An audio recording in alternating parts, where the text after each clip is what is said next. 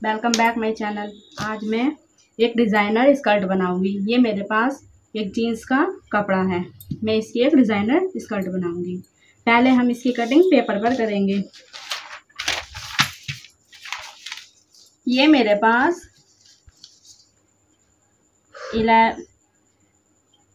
इसकी लंबाई 11.5 इंच है और इसकी चौड़ाई भी 12.5 इंच है। अब हम इसको बीच में से फोल्ड कर देंगे।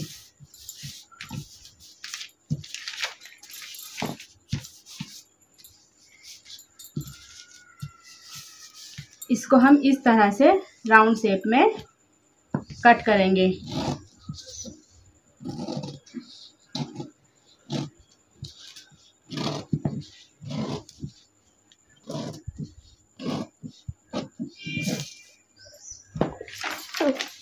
इस तरह से अब हम इसको इस तरह से फोल्ड करेंगे बीच में से। फिर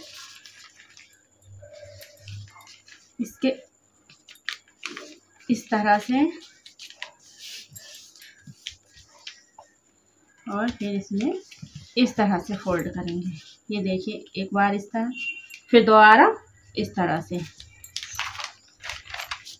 अब हम इसमें जहाँ पर ये निशान है यहाँ तक कट लगाएंगे।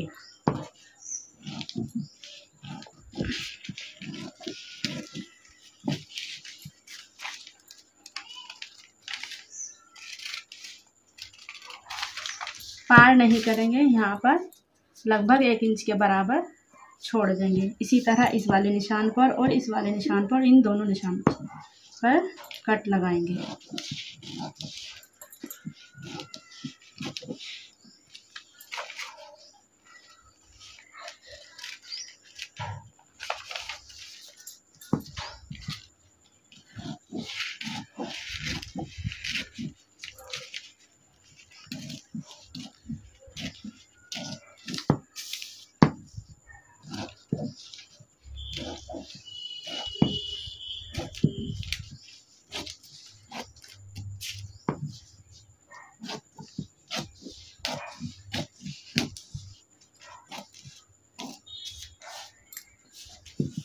देखिए, इस तरह से हमने इसमें कट लगा लिए हैं। अब हम इसको इस कपड़े पर रखकर कटिंग करेंगे।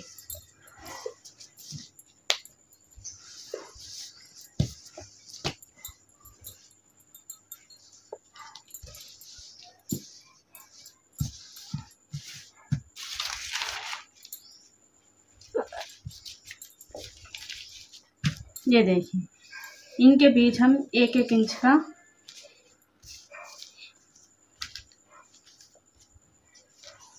इस तरह से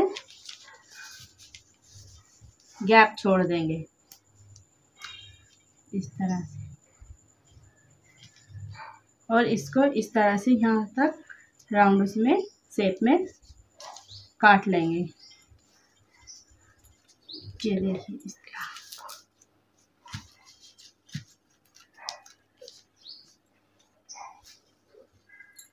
आप इसको पहले पिन अप कर लें, उसके बाद में ठीक से काट लें। मेरे पास ऑलरेडी इसके 5 पेटल्स कटी हुई हैं। ये देखिए, 1 2 3 4 एंड 5। ये मैंने 5 काट ली थी इसी तरह से, जैसे आपको बताई है। इसको यहाँ से फोल्ड कर कर मैंने ये स्टिच कर ली है। ये देखिए, 5 इसी तरह से स्टिच की है। अब हम इसमें प्लीट्स डालेंगे।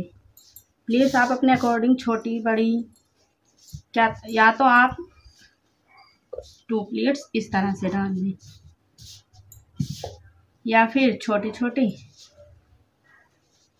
इस तरह से इसमें प्लीट्स डाल लें।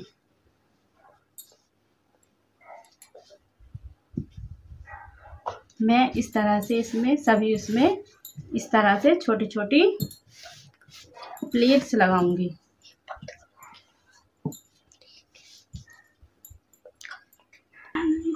शुरू कर दी।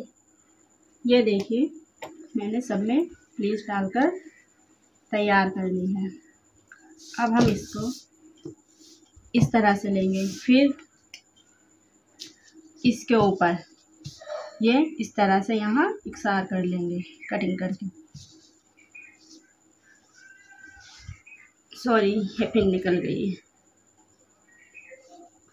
बंद करो।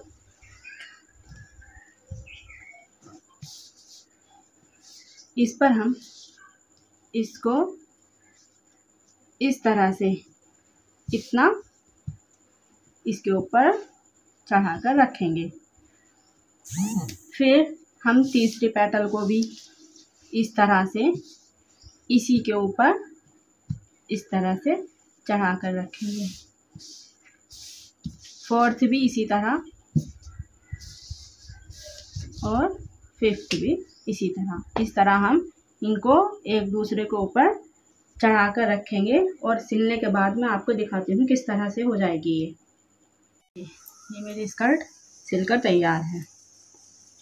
इस तरह से ये 3 इंच इसी के ऊपर से मैंने ये वाला पीस रखा था और प्लेट्स इसमें यहीं तक डाली थी, यहाँ से शुरू कर दी।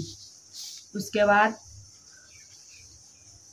ये इतने हिस्से में मैंने 3 इंच में प्लेट्स नहीं डाली हैं।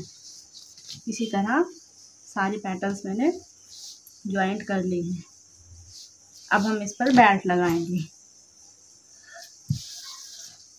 ये मेरे पास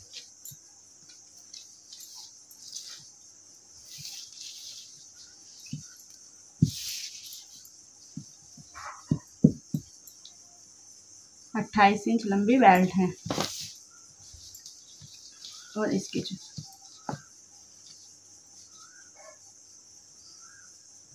इसकी विड्थ 6 इंच है। 5.5 इंच का मैंने इसमें ये पीस ज्वाइंट किया है। ये पीस हम फ्रंट में रखेंगे। अब हम इस पे बेल्ट ज्वाइंट करेंगे।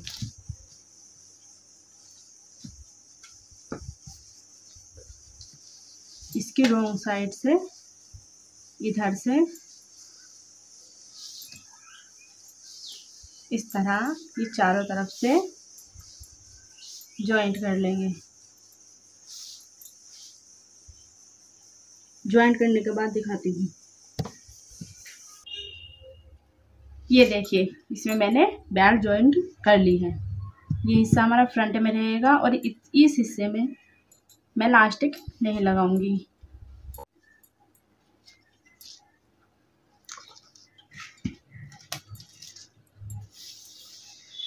ये मैं 20 इंच लंबी इलास्टिक लूंगी।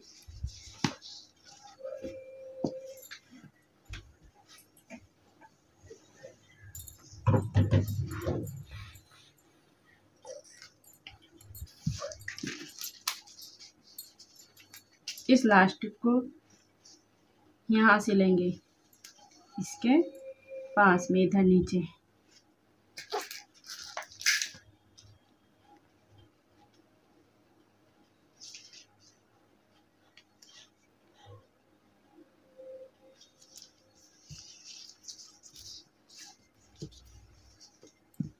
और दूसरी तरफ यहाँ पर सिलाई लगाएंगे इसमें।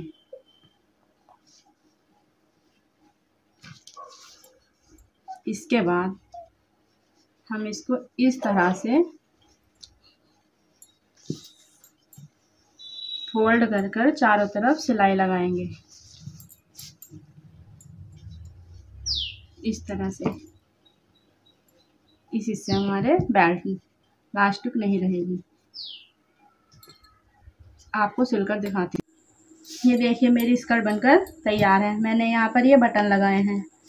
आप चाहे तो यहाँ टक भी कर सकते हैं या बटन से डेकोरेट भी कर सकते हैं इस तरह से।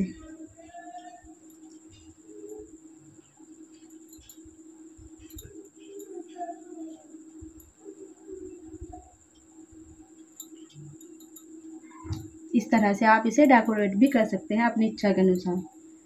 मैं इसमें यहाँ बटन नहीं लगाऊंगी, इसको ऐसे ही खुला छोड़ूंगी। मेरी स्कर्ट बनकर तैयार है। Thanks for watching. और मेरे चैनल को सब्सक्राइब कीजिए, लाइक कीजिए और कमेंट्स कीजिए।